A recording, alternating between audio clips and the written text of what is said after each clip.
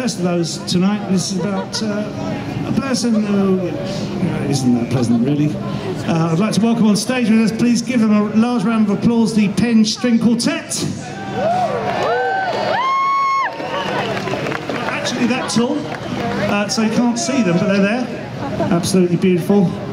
And this is called Tommy. He was a white, lonely person with nothing much to fill his day.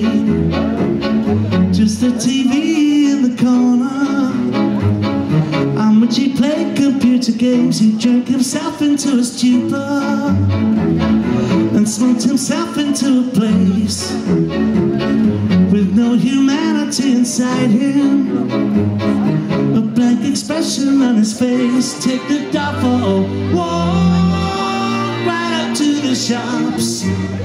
He was clean out of bills and papers and chocolate. Tommy, Tommy, Tommy. Inside he picked up what he needed and went along to join the queue.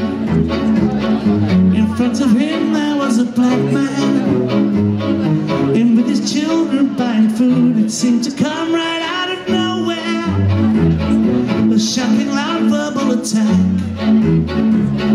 Tommy was ranting racist rubbish because he'd always hated blacks. In the store radio, dripped down from the ceiling with the 2-for-1 deals and stuff with no meaning. For Tommy, Tommy, Tommy.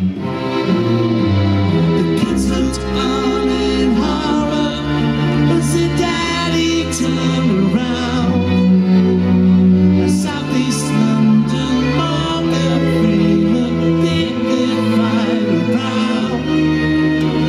A single punch for Tommy, and Tommy hit the ground. The punch had left him with a black eye, with which he'd have to learn to live.